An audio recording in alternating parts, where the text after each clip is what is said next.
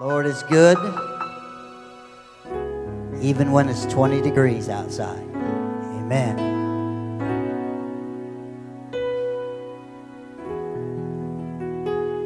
Let's lift our hands right now and ask the Lord to bless. In Jesus' name. Thank you, Lord Jesus. We praise you, Lord Jesus. We praise you, Lord Jesus. Thank you for your mercy, Lord God. Thank you for your mercy, Lord Jesus. We thank you, Lord, for your presence in this building, Lord. You're a great God. Help us to commit ourselves to you, Lord Jesus. Help us commit ourselves to you, Lord God. We need you, Jesus. We need you, Lord Jesus. And we praise you, Lord God. Thank you for your mercy and grace. Blessed is your name, Lord God. Blessed is your name, Lord Jesus. Holy is your name, Jesus. Holy is your name, Jesus. Thank you, Lord, for blessing your people tonight, Lord. Thank you for blessing your people tonight. Anoint the word tonight. Bless our young people, our young adults, Lord. In the name of Jesus, we thank you, Lord God. Oh, speak to us in every level, Lord God, in Jesus' name. Somebody said amen. Amen. Praise the Lord, everybody. Hallelujah. Let's just continue what we started in the prayer hall and worship tonight. Thank you, Jesus. We worship you. We magnify your name this evening. We enter into your gates with thanksgiving and into your courts with praise. We worship and magnify you tonight, Lord. And we welcome your presence here in Jesus' name. Hallelujah. Our Father, who is in heaven, hallowed be your name. Our Father, who is in heaven, hallowed be your name. Our Father, who is in heaven, hallowed be your name. Our Father, who is in heaven, hallowed be your name. Your name is great and greatly to be praised. Let everything that has breath, let everything that has breath, let everything that has breath, praise the Lord. Let everything that has breath, let everything that has breath, let everything that has breath, praise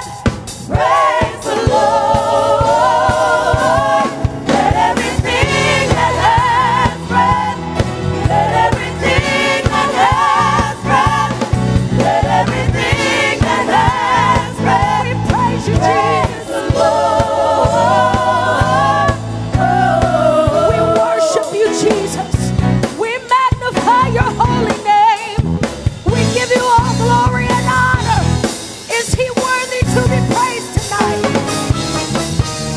Hallelujah, hallelujah. Well, I'm loving what I'm feeling already in the presence of the Lord. Amen. We just want to continue in that vein. Hallelujah. This next song is called Oceans. Hallelujah.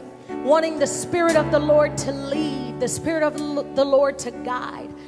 Personally, I love this song because it's talking about trusting in God. As Peter did when God beckoned him to come out of the boat, he stepped out and stepped on the water.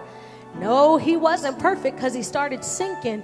But it was when he got his eyes refocused back on the Lord and he called out to the Lord that God began to pull him up. And I don't know about you, and everything that Pastor Sean and Pastor has been preaching, talking about supernatural things, and I want to see that come to pass.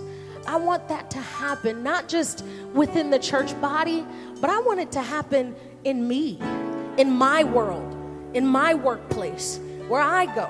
I don't want it to be just something that's preached, something that's taught, something that's even read, but I want it to be made manifest in my everyday walk. And that's going to be key, because he can preach, the word can go forth, but it's until the word gets activated in us individually and it becomes manifest in us that we see it and it happens. And so as we sing this song tonight, can it be a prayer that we're calling out to the Lord, that Lord, I want you to call me out upon the water. Call me out into the unknown, those places that I may not be able to see with my own eyes, but to simply trust you. Spirit, lead me. Hallelujah. Can't see, but we can still worship. Amen. Thank you, Jesus. You called me out upon the waters. Thank you. Where feet may fail,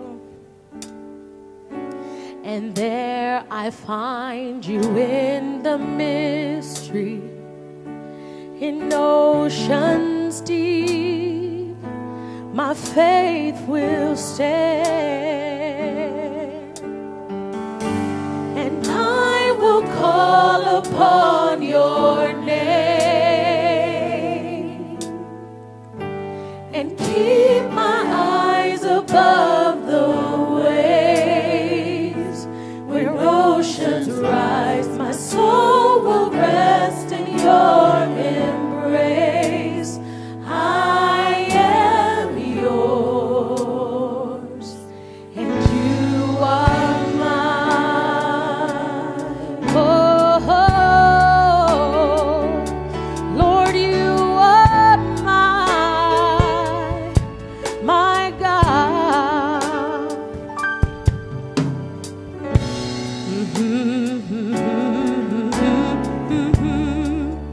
Thank you. Great unknown, where feet may fail, and there I find you in the mystery, in oceans deep, my faith will stand, and I will call upon your name, and keep my eyes above the waves. When oceans rise, my soul will rest in your embrace. I am yours, and you are mine. God, you're my personal God. You're my personal Savior. Hallelujah, Lord. Yes, you are. Your grace abounds in deepest waters. Your sovereign hand will be my guide. where feet may fail and fear surrounds me. You never failed, and you won't start now. And I will call upon your name. God, we call upon your name, Jesus. Keep my eyes above the waves. Keeping our eyes focused on you. When oceans rise, my soul will rest in your embrace.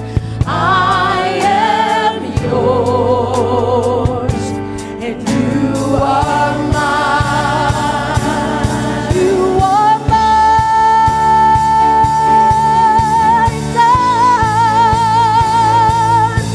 Oh, yes, you are. Hallelujah.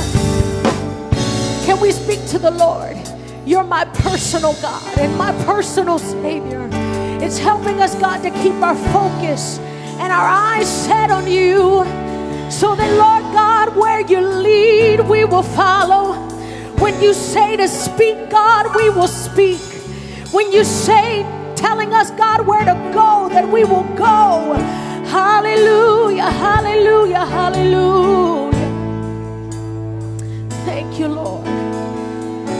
Spirit, lead me where my trust is without borders. Let me walk upon the waters wherever you would call me. Take me deeper than my feet could ever wander, and my faith will be made stronger in the presence of my Savior. Spirit, lead me where my trust is without borders.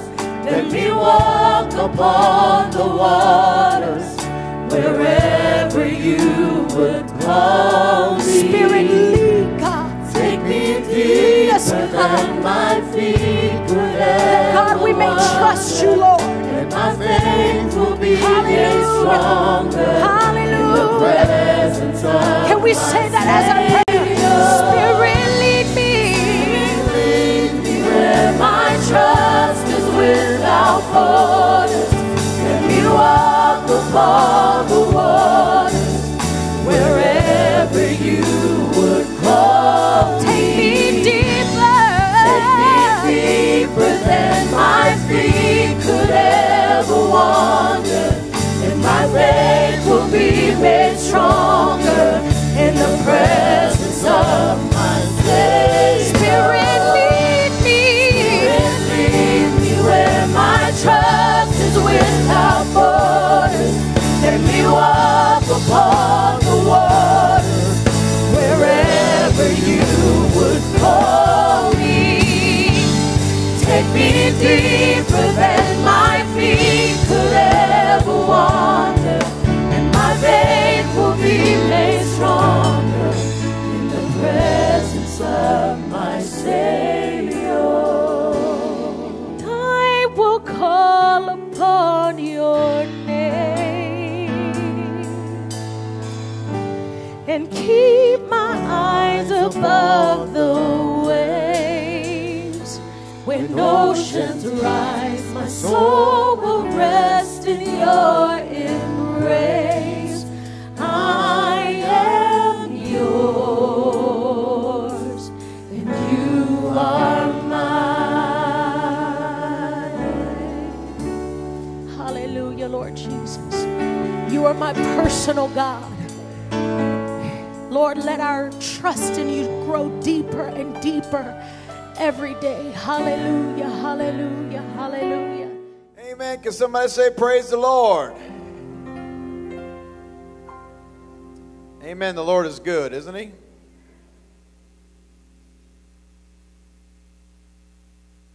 Amen. And man, I want to tell you what, it is cold outside.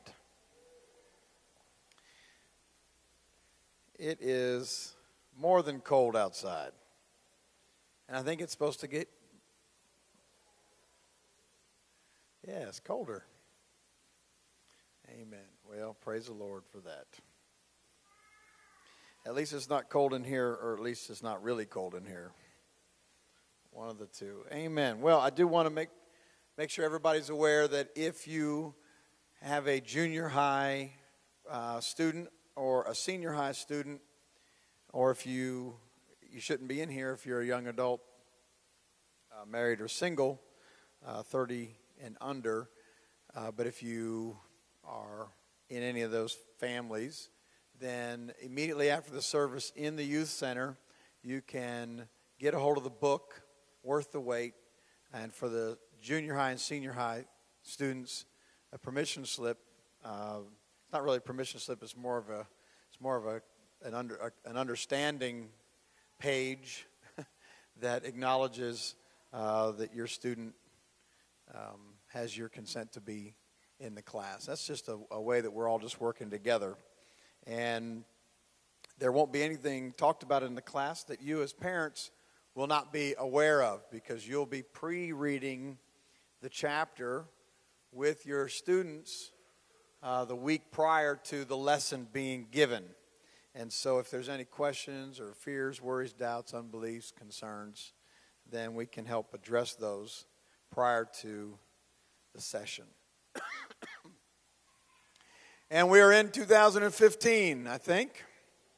Amen. Feels like we're already about 6 months in, doesn't it? Kind of weird. But it is the first Wednesday night of the new year. And I know it's really sad. Sorry, I apologize. He's so upset about the fact. Got to get older. Amen. But we are here, and we are endeavoring to become. Everybody say, I'm endeavoring to become. It's very important, because God is positioning us to be used in a greater way than we've ever been used before.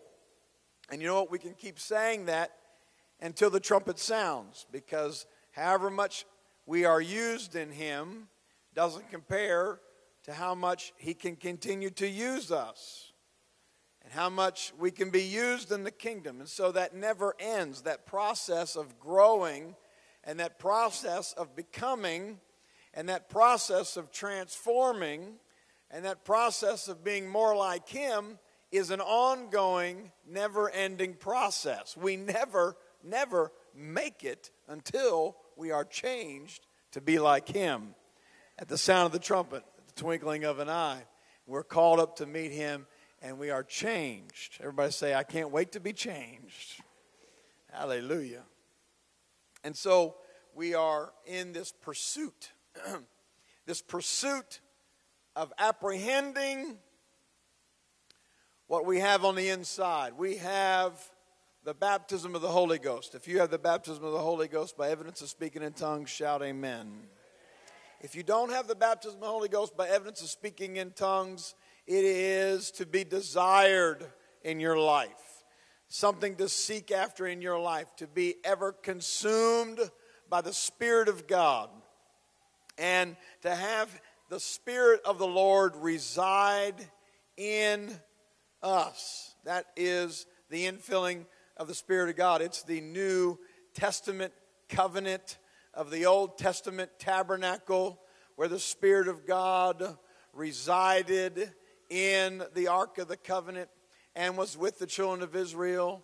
Throughout their existence, God said, I want to be with you. In the Old Testament, in the New Testament, God says, I want to be in you.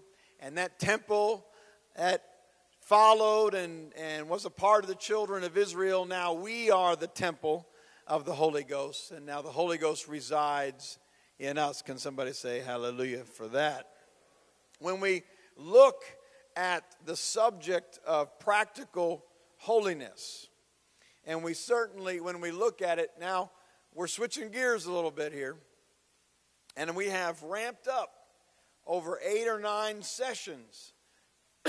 We've ramped up over 8 or 9 sessions to understand the value of our walk with God, and we are unfolding that value piece by piece. We are now going to get into some more practical aspects of holiness. And so when we look at the subject of practical holiness, of dress, standards, the constant question has always been and will always be for the unbeliever and the one who likes to walk the line and the one who's not really interested in everything that God has for them. It will be, why bother with this kind of stuff? Or who cares anyway? These are the questions that come up in our conversations when we address the standards of holiness in practical ways. Who cares and why bother with it anywhere? The answer should always be found in the Bible, and it is. 1 Corinthians chapter 6 and verse number 19. The Bible says, what's the first word when we get it up there? 1 Corinthians chapter 6 and verse 19.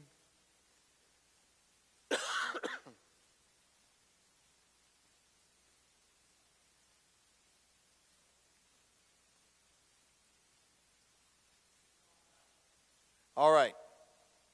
The question, the first word is a question. God says, what?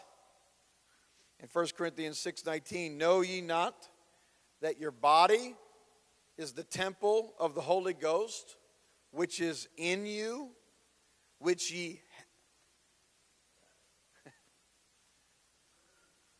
It really is. This is the third time that this has happened tonight.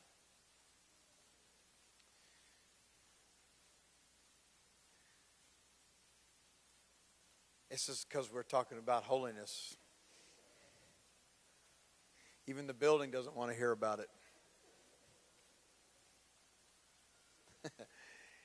The scripture says, what? Know ye not that your body is the temple of the Holy Ghost, which is in you, which you have of God? And here's the result of that. Ye are not your own. For you are bought, verse 20 of 1 Corinthians 6, you are bought with a price. And here's the result of that purchase. Therefore, glorify God in your body and in your spirit, which are God's. Say, they're not mine anymore. Say, they're not mine anymore. They're God's. My body's not my body anymore. It's God's body. And I am to glorify Him with my body, in my body. So the question we have to notice in this verse, really in the beginning, is this: are we His or not?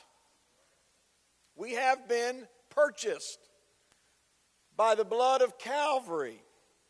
Therefore, he says, by virtue of the purchase of the blood at Calvary, he says, therefore, I am to glorify Him in both spirit and body. After the new birth experience, after the baptism of the Holy Ghost, evidence of speaking in tongues, baptism of the water, in the name of Jesus Christ, we become God's property. And this is the greatest hurdle to personal spiritual growth in the life of the human being. It's the issue of personal sovereignty. This is the greatest hurdle in becoming a subject unto our Creator, submitting our will to a higher authority, and following after the guidelines, the commandments, and the precepts given by Scripture and the principles that are laid out, because most of the time it goes against our human will when we have not fully submitted ourselves to God. Can somebody say amen to that? 1 Corinthians chapter, are we back up and running again? 1 Corinthians chapter 7 and verse number 22, we notice that Paul said, "For he that is called in the Lord, being a servant, is the Lord's free man. Likewise also he that is called being free is Christ's servant. Ye are bought with a price, be not ye the servants of men." He is calling us to follow after him and not follow after mankind. The scriptures are not written by accident, they're written on purpose. Can somebody say amen to that? 2 Peter chapter 1 verse 20 says, "Knowing this first, that no prophecy of the scripture is of any private interpretation. For the prophecy came not in old time by the will of man, but holy men of God spake as they were moved by the Holy Ghost." When we read these scriptures about practical holiness in how we look and how we dress and how we act and how we talk and how we respond, we're getting it from the scriptures. The scriptures were given through the Holy Ghost. Hebrews chapter 12 and verse 14. "Follow peace with all men and holiness, without which no man shall see the Lord."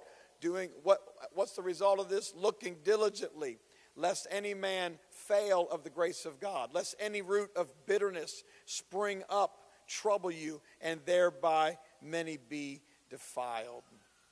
Verse 15 of Hebrews chapter 12 goes with 14 because of the definition of holiness. Remember, 14 says, "Follow peace with all men and holiness, without which no man shall see the Lord." 15 says, "Looking diligently, paying close attention to myself, lest I fail." I don't want to fail. And that there be any root of bitterness that would trouble me and cause me to be defiled. So being in a state of holiness and maintaining myself and following hard after God eliminates the possibility of bitterness springing up in my life, being defiled as a result, and failing in God. If I am concentrated on him, pleasing him, following hard after him, honoring him, and glorifying him, I don't have time to become bitter with my brother or my sister. I don't have time to find fault with my brother and my sister, and don't have time for trouble to be a part of my life. Holiness is the state of being holy. And holy is spiritual purity. This tells us God wants us to be spiritually pure and that we are to follow after peace and holiness. We're supposed to follow that. That's supposed to lead us. Peace with all men, I'm supposed to follow that. Holiness, I'm supposed to follow that. Following means to ensue, to press forward or pursue. I am to pursue a life of peace with my fellow man. And I'm supposed to follow and pursue holiness unto God. God has indeed, throughout his scriptures, called us to holiness, both inner holiness, which we have spent some time on, and outer holiness. And each one, the inner and the outer, each one can destroy the other if we're not careful. 1 Peter chapter 1 and verse number 15, the Bible says, "But as he which hath called you is holy, so be ye holy in all manner of conversation." Conversation is a two-way street. It's both what I say and what I hear. Otherwise, it's a monologue. And that is not a conversation. A conversation is a dialogue. It's back and forth. It's give and take. He's saying here, be holy not only in the things that you say, but be holy in the things that you hear. Because it is written. Verse 16, be ye holy, for I am holy. We can see that holiness is not optional. So we must explore it. We must figure it out. We must get our hands on it.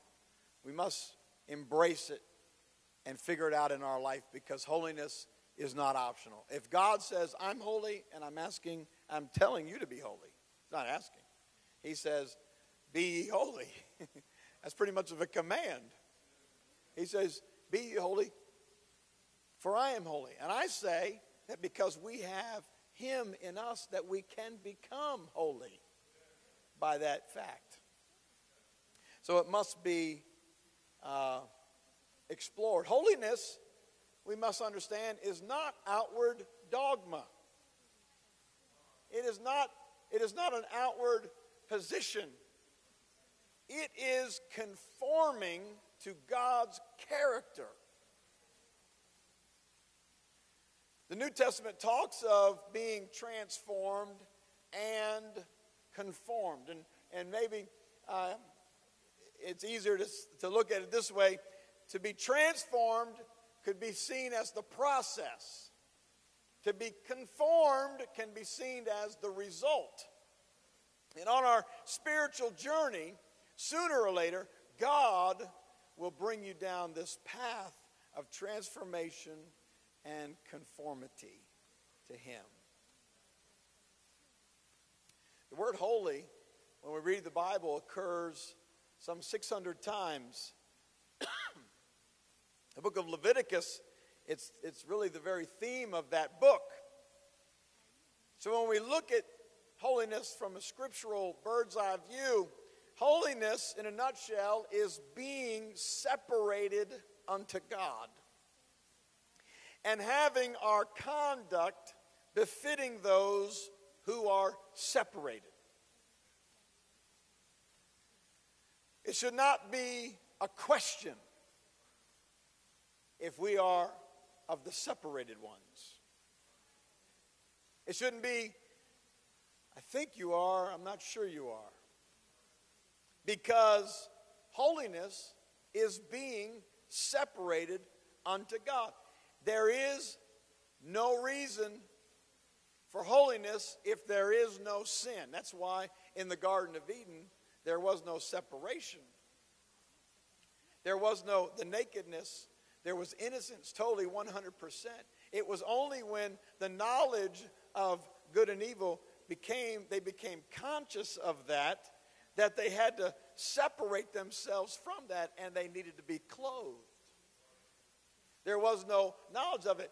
And from that point on, there was need for purity in their life. From that point on, humanity needed to be separated unto God. From that point on. And as time...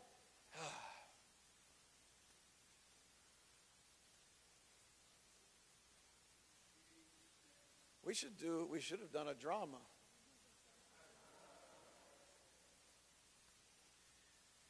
In time, the separation has become more and more apparent because sin has become more and more prevalent.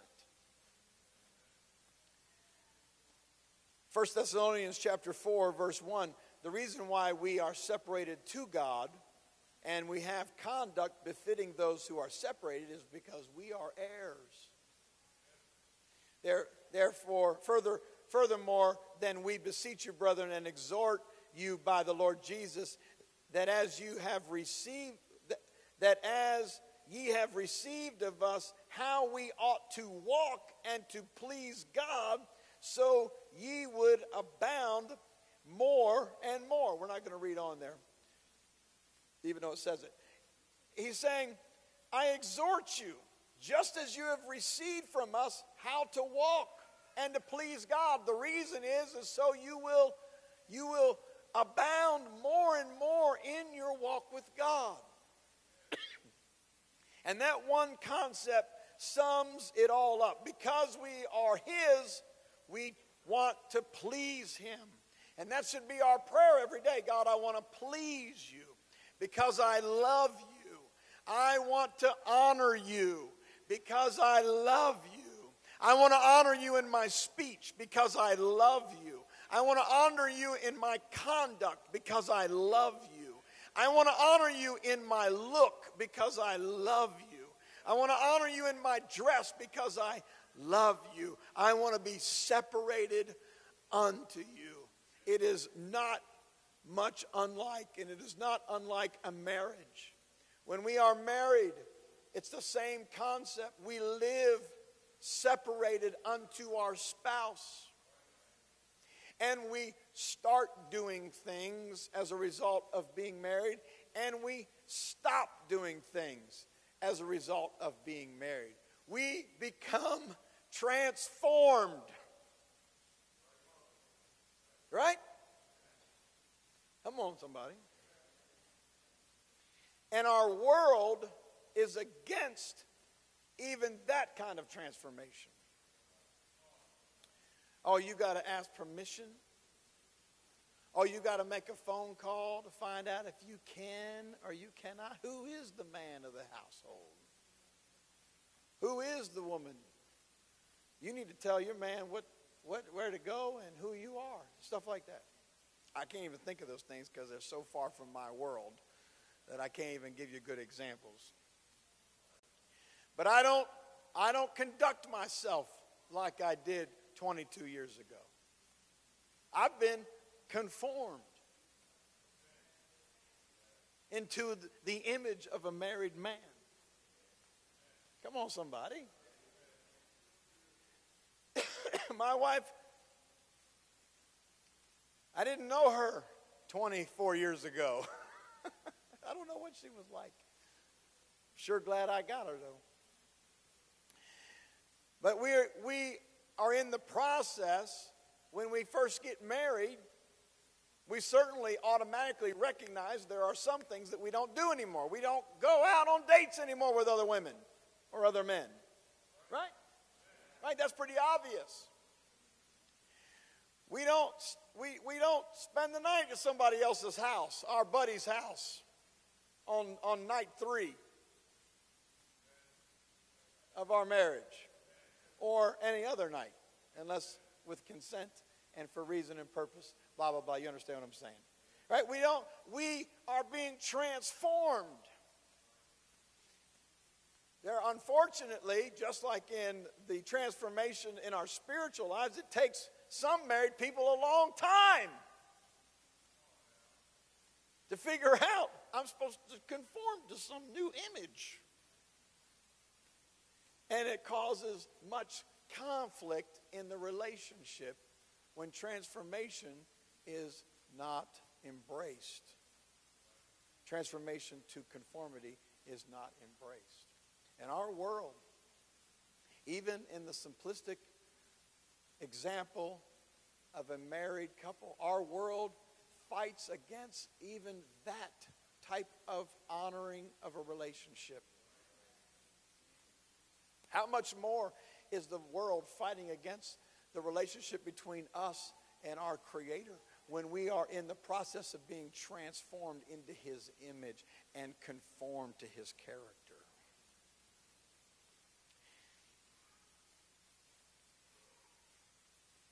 1 Thessalonians 5:22.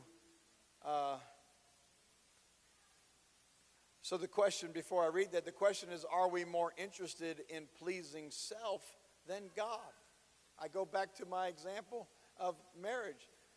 If I am more interested in pleasing my wife than I am myself, and she's more interested in pleasing me than she is herself, then both of us are going to receive exactly what each other needs in our life. I cannot give myself what I need. That's why I married her, because I lack. I was deficient. And I needed her. Just like in our relationship with God, I can't save myself. And I need him. I'm deficient in the ability for me to be helped. I need him. But if I become more interested in pleasing myself, then I become interested in pleasing her, then my marriage relationship will start to crumble and fall apart. Just as if I am more interested in pleasing myself than I am in pleasing God, then my spiritual relationship will start to fall apart. And I will begin, just like in the natural, I'll begin to blame her. Just like in the spiritual, I begin to blame God. And the whole point comes back to a selfish attitude of self-indulgence and wanting everything about me. And I turn it around to be everybody else's problem and not my problem. So we have to ask ourselves in terms of holiness, in terms of practical holiness, in standards and dress and conduct. Am I more interested in pleasing myself, the way I look, the way I feel, how it makes me feel, how it makes other people look at me, how I am perceived by other people, or am I more interested in pleasing God? 1 Thessalonians 5:22 says, abstain from all appearances of evil. He's not even saying abstain from evil. He's saying abstain from the very appearance of evil. He's saying that there's going to be some things that are not evil that look evil. And he's saying you have to be the judge of that based upon our relationship. Abstain from it. Stay away from it. Stay away from it. Stay away from the very appearance of evil. If you are a female, which you're not, you're all man. It's important that if I was to address you, that I don't address you like this. True. Right? I can't, ooh, here's a good opportunity.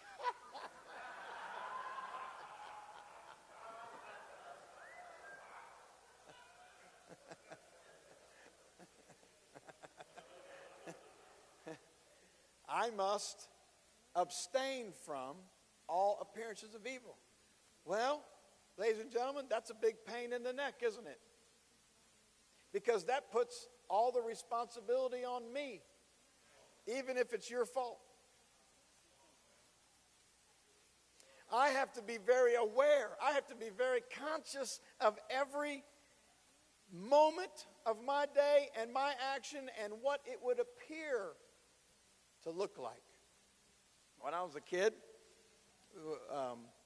I don't know if it's popular anymore, but they had candy cigarettes. I'm sure they still sell them. I assume they do. And I got a hold of a couple of them cigarettes, candies, and man, I tried to hold them every single way that I saw was cool. What was the deal with that? There was something that, that fleshly side would call you to want to mimic and look like what the world says was popular. I'll never forget, I don't know, it's just all coming back to me right now. There was a way this one guy used to hold it.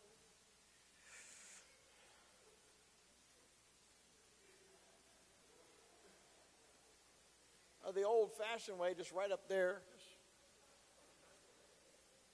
I have no idea. Anyway, the problem is that from any distance away from me, 10 or more feet away from me, it was near impossible to tell whether that was candy or not. Now, I can't help it that you thought it was candy. That's your problem. But God says it's actually my problem.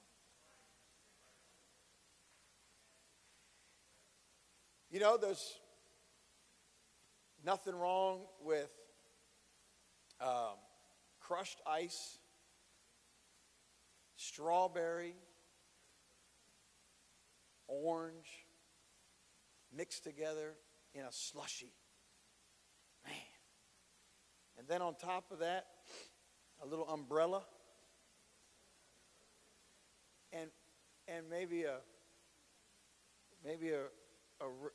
slice of orange. And then, if I got time, put a bunch of salt around the top.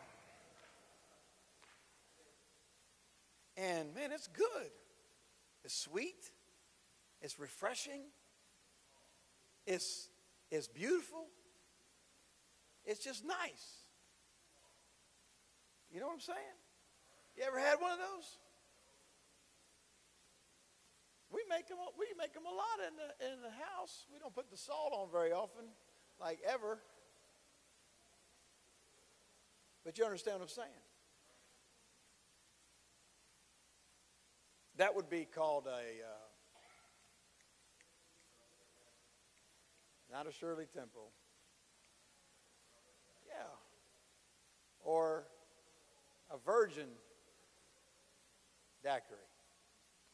Right? Nothing wrong with the contents of it. The contents are actually okay, right? But when they come in a nice glass, and I'm sitting across the restaurant, and you walk in and you see me slurping on that thing, what is one of the very things that run through your head like a speeding horse? Right? Man.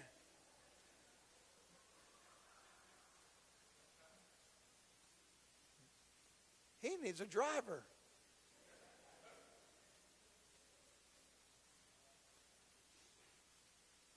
And so the responsibility as sin becomes more and more pervasive in our world, our responsibility actually raises. It actually becomes more on us. Is it fair? I don't know if it's fair or not. I don't know. Because I'm not worried about that. I'm worried about following him. Whether it's fair or not, I don't know.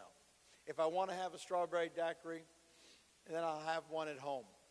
I don't need to have one in the same glass and the same appearance as the guy next to me that's half drunk. Because I cannot afford, on multiple levels, but the main level, which we haven't got to yet, I cannot afford for someone to associate me with a group of people that I am not associated with. I can't afford that because my obligation is that I would proclaim something through my actions and my look. That's my obligation. My obligation is that he would be known through me. And if I am doing an activity or I am involved in something that would take me and put me into another category or another group, that is on me.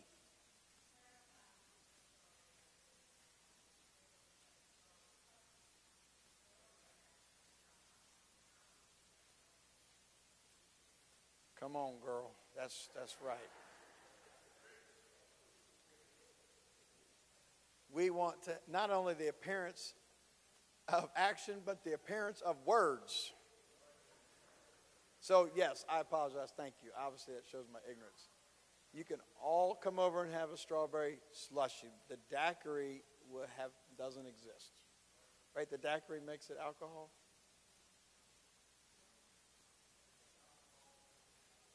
Yeah. All right. Whatever it is, you know where we don't have or drink. Abstain from all appearance of evil, and the very God of peace sanctify you wholly. And I pray, God, your whole spirit and soul and body be preserved blameless unto the coming of our Lord Jesus Christ. Faithful is he that calleth you, who also will do it.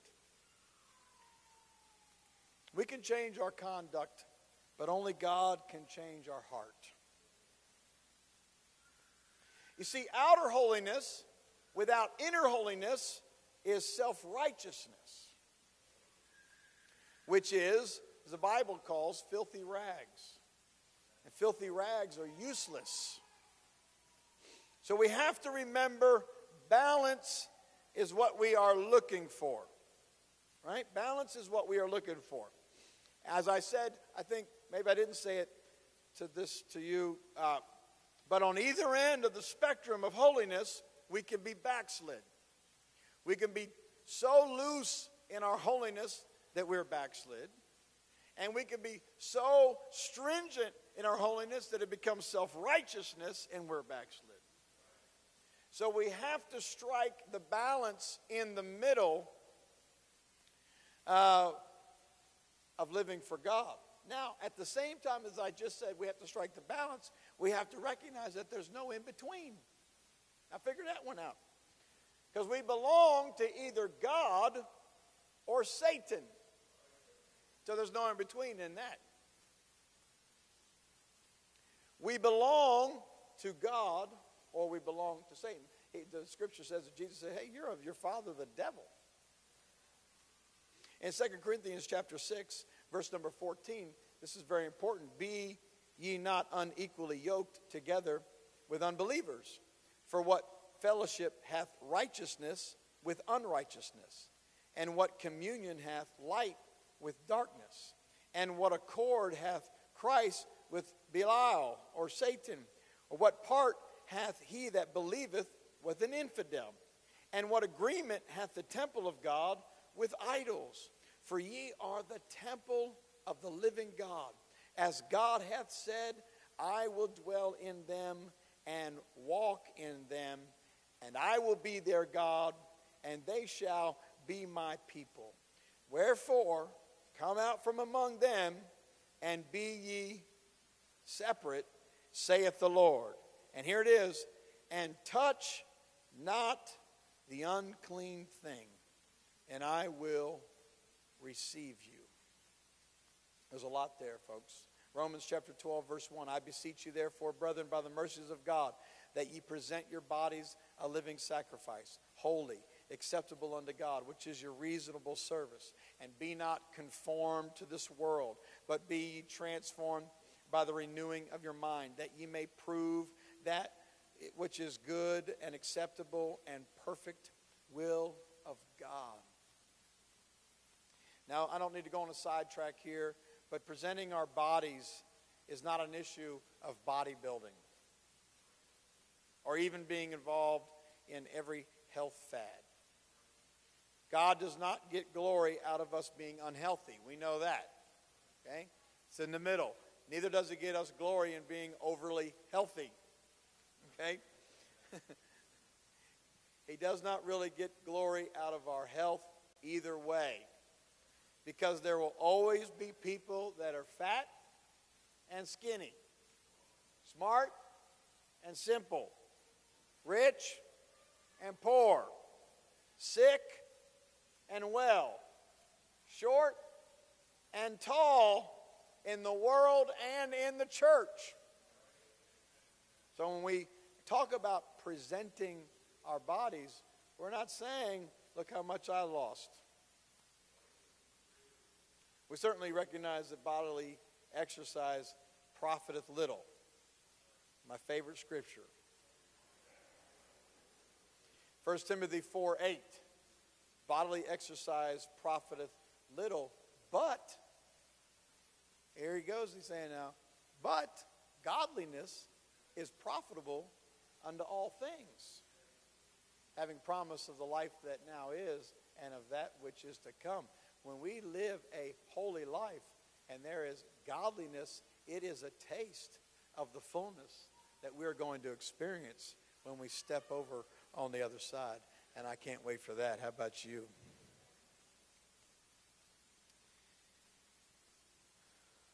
All right.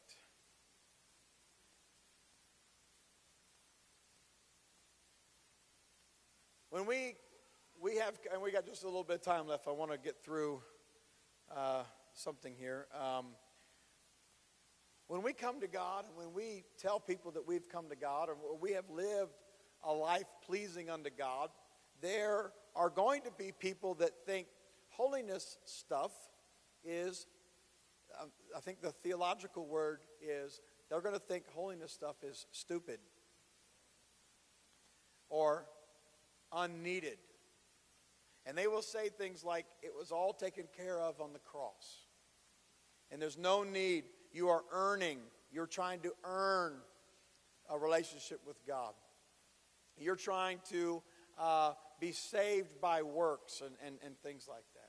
We have to be very, very sure and very understanding of the scriptures and the principles that we're not earning anything by being holy. We are showing. We're not earning, we're showing our commitment and our love to our God. Just like we do in our marriages. I'm not earning anything from my wife by conducting myself as a married man. I'm not earning anything. I'm showing her something. I'm showing her my commitment level to her. How much I love her. How much I honor her. How much I adore her. How much I worship the ground she walks on. How much, whether it's in the early morning or the late at night, I love her. Whether I'm in a good mood, a bad mood, she's in a good mood or a bad mood, I have decided that I'm going to honor her and love her and love her and love her and love her, even if she doesn't love me back. Because this is not about me. This is about her. She'll have to deal with that with God if she does not love me. If it's all about her, she'll have to deal with that, and she'll be miserable all her life.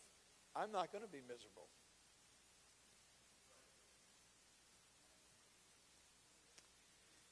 So holiness stuff for some people is stupid. That's the theological word. But so do they also think that Acts 2:38 is stupid too.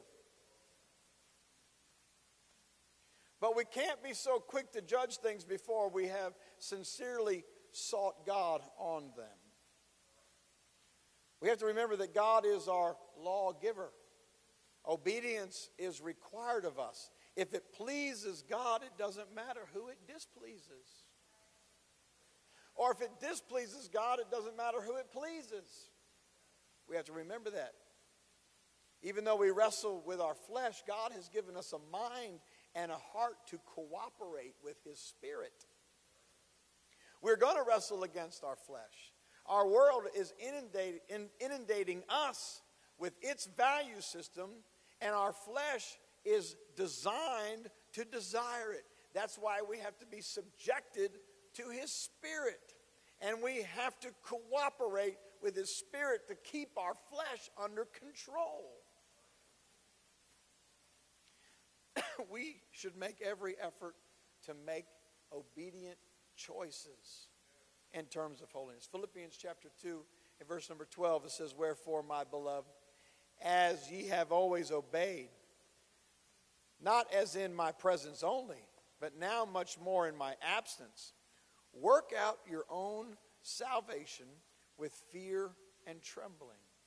For it is God which worketh in you both to will and to do of His good pleasures.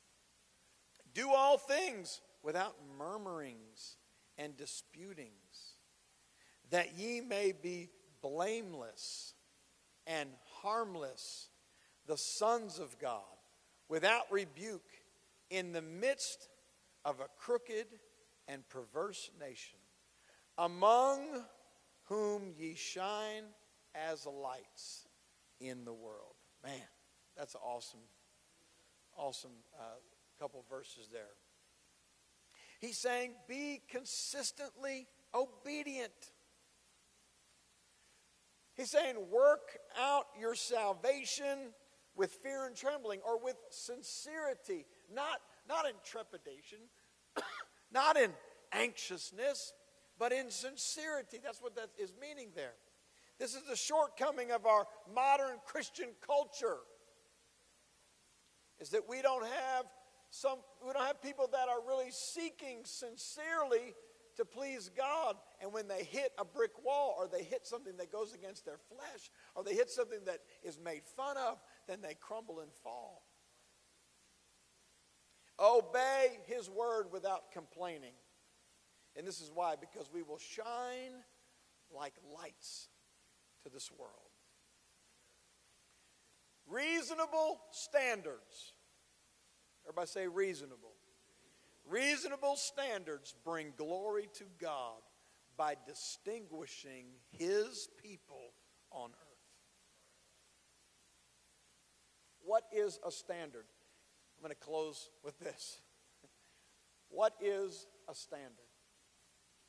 A standard specifically is a banner or a flag that identifies you. It represents your nation's customs, philosophies, and lifestyles.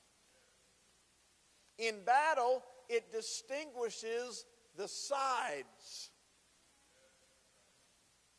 And when we talk about our church standards represents the values and the convictions that we have to our city.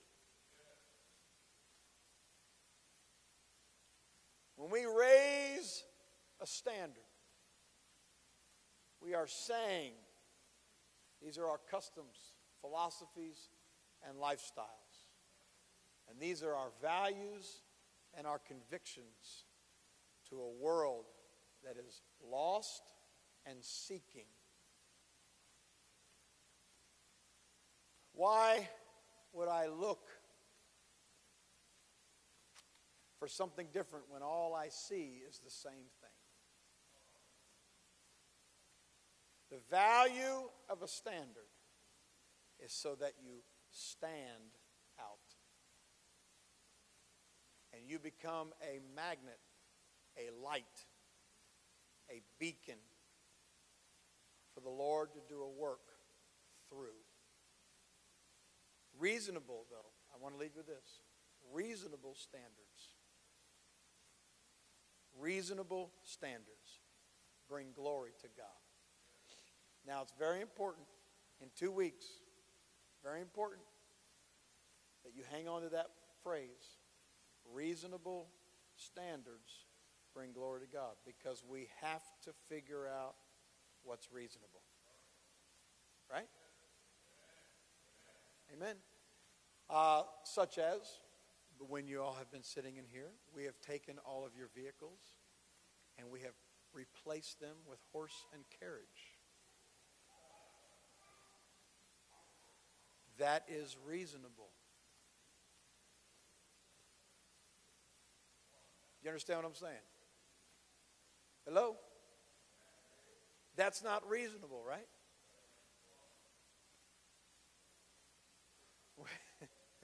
It would certainly cause you to stand out. But you have to ask yourself, at that point, what are they looking at?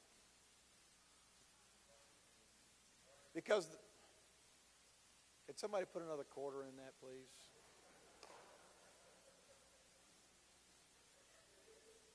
Thank you. There is absolutely no explanation as to why it is doing that. There's none. There is no explanation. And that is irritating me.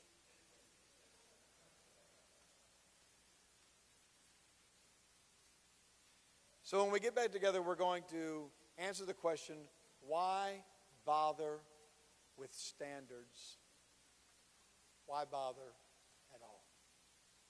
Why bother? There's 4 reasons why we should bother with standards, but I don't want to get into them because of the time, and I don't want to leave you halfway. So it's very important that when we discuss these things, we are not discussing them flippantly. When we are disseminating what we feel the principle of God to a congregation that is designed to be a light to a lost and dying world, We're not doing this just because we sit around all day long in our own little cave and we don't have interaction with the world and we want everyone to be like us. That's very important for you to know. That we don't deal, it must be because we don't deal with the same environment or the same culture of people that everybody else deals with, so we can come up with these crazy things. No. Out of the principles of the Word of God, they have to be reasonable in the day and the time and the culture in which we live, so that we can still maintain a level of separateness while we allow for there to be evangelism into a lost world. There has to be a calling from one side to another side. There has to be a distinguishing mark between those that are of His name and those that are not. There must be a standard that identifies and is calculated by visual experience. There has to be. That's what a standard is.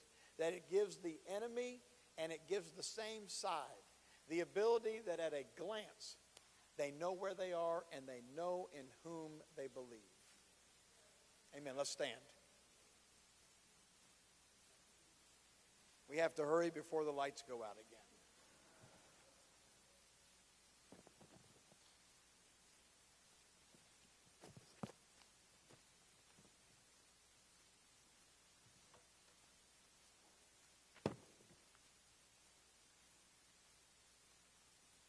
I want to be the kind of person that God wants me to be.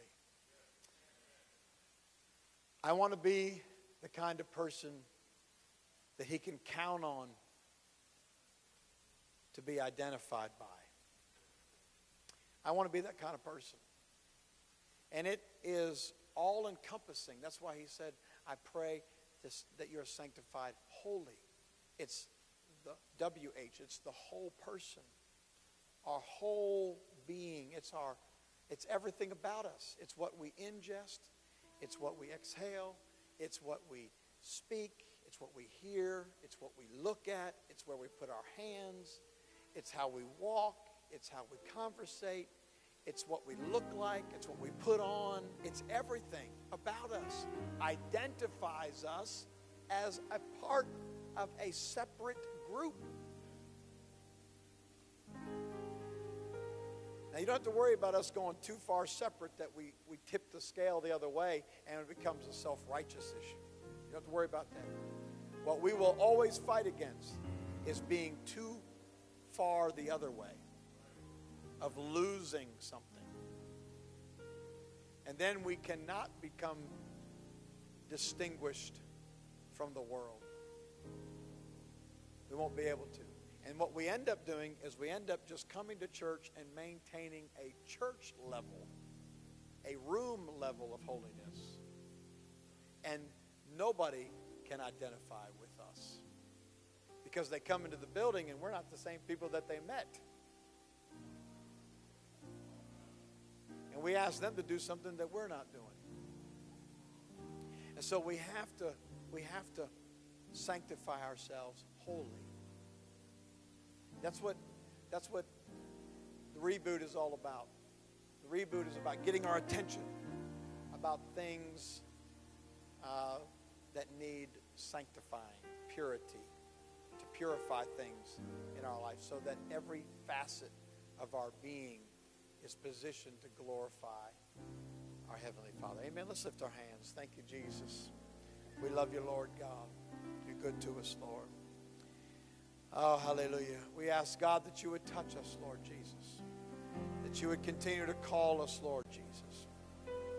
That, Lord God, that we would be in that process of transformation and conforming unto your image, God, and character. That, Lord Jesus, as we are journeying in this, that if we are made aware of, God, we're made aware of items, we're made aware of positions, we're made aware of things in our life that need to change so that we can be more identified with you, God. Help us to have what it takes on the inside to make those adjustments, Lord Jesus. Help us, Lord God, to have what it takes in order to make those adjustments so that we can be more like you, God. For we see the revival coming, God. We see the revival coming. And we want, Lord, them to see you and not us. We want their vision to pass right through us and to see an all merciful and all graceful and all victorious and all powerful God, Lord Jesus. In Jesus' name. In Jesus' name. Hallelujah. If you believe that, receive that, why don't you say amen in Jesus' name. Amen. Amen. God's good, isn't he? Amen. And I want to be a part of changing somebody's life. I want to be a part of changing somebody's life. I can't change their life, but I can be a part. I got a little role in that because they got to see him through me. Amen.